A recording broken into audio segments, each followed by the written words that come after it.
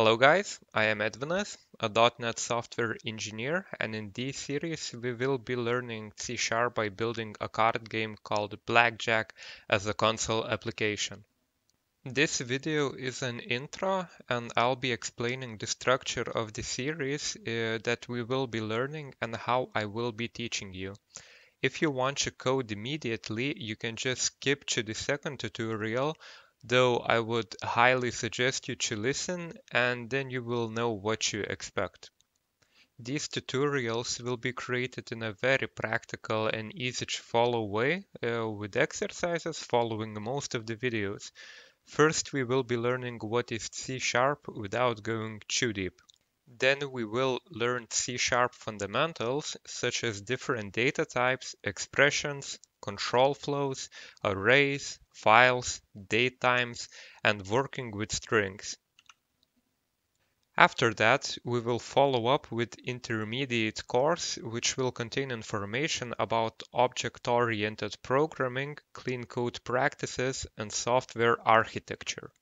If the series will be doing good by the end of it, I will create advanced course where we will try to create a multiplayer blackjack experience and maybe even move our console application code to a graphical environment, to either VPF as a Windows application or web application using .NET Core, depending on the demand, where we will have card images, player slots, score, and more. I am sure that by following these series and putting enough time and effort, you will get a good grasp of this amazing language, and you will be able to create your own projects to fill your portfolio and surprise hiring managers with the amazing knowledge you'll have, as well as with awesome projects you will have had created by that time. So, what is C#? C# is a very flexible, modern, powerful, object-oriented programming language created by Microsoft. With it, you can create desktop apps, web applications, web services, mobile apps, and even games for most platforms. It is a great language to start off for beginners, since it's easy to read, write, since most of it feels like reading a natural text. It's strongly typed, which will help beginners understand when something they wrote might have a logical problem.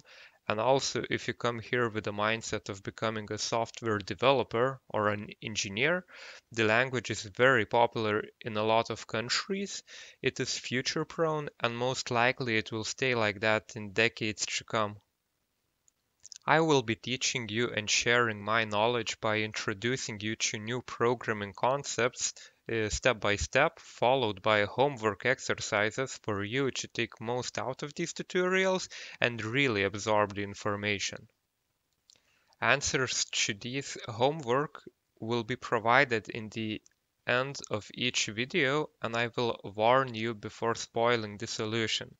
Do keep in mind that programming 99% of the time has multiple solutions to a problem, and by doing homework by yourself, you will make your brain recall this information a lot more clearly.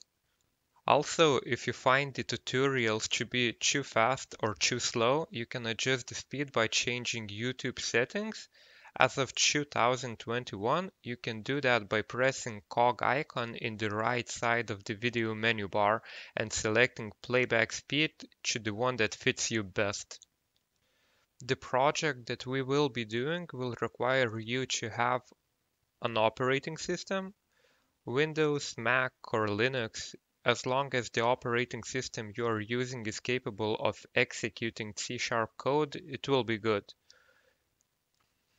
You will also need an IDE, such as Visual Studio, Visual Studio Code, Notepad++, Sublime Text, Atom, or other. You can check out my tutorial where I explain all the mandatory parts about installing and preparing Visual Studio for your current and future projects. If you would like to get a tutorial for Visual Studio Code as well, or you want to get a list of recommended extensions for it, you can mention it in the comments and I'll provide them to you. And lastly, we will need curiosity, persistence, and interest to learn. With these traits, I am sure you will finish the course successfully, and as a result, will be able to create loads of amazing stuff with C#. And with all that out of the way, we can begin coding. See you in the next tutorial.